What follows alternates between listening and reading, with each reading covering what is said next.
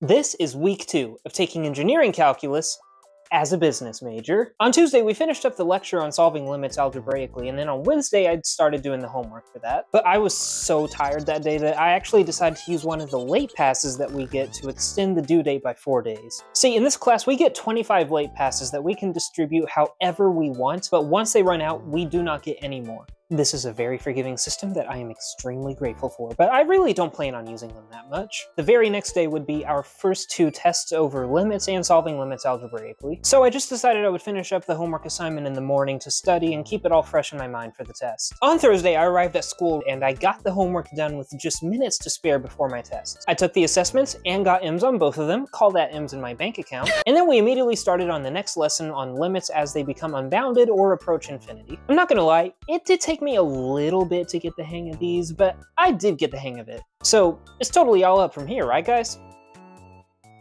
Right?